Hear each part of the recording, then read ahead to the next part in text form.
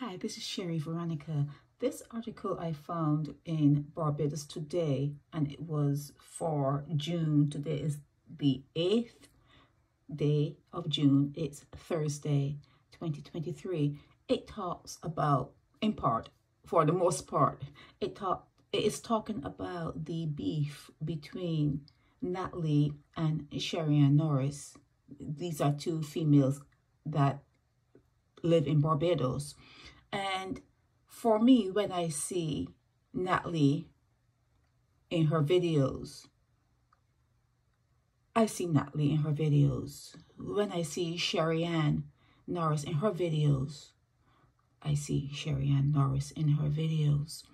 And sometimes I think that it's really not good what I'm seeing. But I read this particular article. And although it is not an article to explain away anything that is being done between these two women, it doesn't sway anything in one way or the other as to the beef between these two females. But what it did was it showed me that everyone has their good sense, you know. Every person has their good sensibilities about them. And one part of this particular article is dealing with young women who don't want to be saddled with babies. 18, 20, sometimes 25 years you have to dedicate to get that child on its feet and away from you. And sometimes kids live with their moms or dads until they're 50. They don't plan to move out, and you're straddled by something that you may have done, mistake, oops, or something not planned for, something you planned for, but you could not imagine the monumental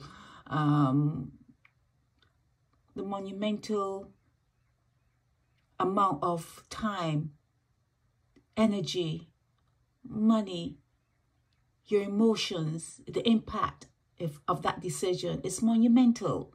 It's monumental.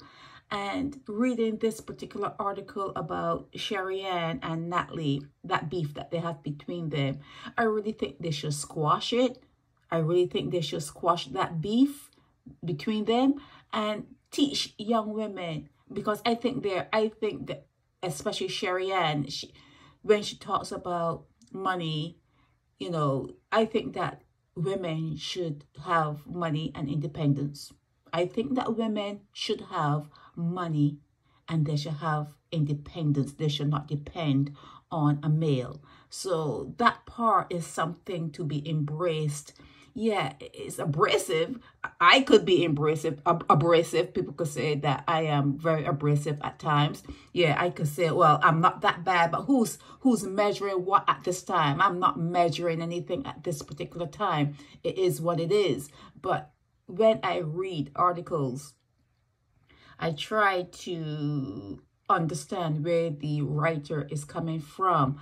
And I feel as though this particular writer did a good job, because although you may not like the videos, you may not like Sherry Ann's videos, you may not like Natalie's videos, it is still a message that comes over that these are women that are putting food on the table. They're putting food, well, Natalie is putting food in her kid's mouth, and Sherry Ann is thinking about securing her future with money. She is looking out for number one. She's looking out for herself, and she wants to have enough money to do so. So there's a message. No matter how it's being delivered, there is a message. And I have to look at these two women differently from now on, going forward, because we're all work in progress. You know, we all have to, you know, sometimes some things we see or hear, it could be so because we are older and, you know, and whatever else, you know, whatever else comes into play. But we have to try to open our minds, and we have to try to grow. And you have to say, like the old people say, you're never too old to learn. So we kind of have to adjust ourselves for the young people. But suffice to say that I think that Sherry-Ann and Natalie should squash the beef. And I also think that Sherry-Ann is on the right path of wanting to be independent, wanting to be able to support herself. And I also think that Natalie is showing a way that even though she is doing what she does, she still is a mom, and she still is providing food and trying to, you know, take care of her kids. There's a message. There's a message, no matter how you look at it. Not everyone is supposed to live like me or you or whatever people. Everyone is going to chart their own course, and we have to keep our minds open. That is what this particular article did for me. It showed me that I too have to keep my mind open and not be so judgmental when I see these videos coming out, and I'm thinking, oh my God, stop being so judgmental and try to see the message. This is Chef Veronica.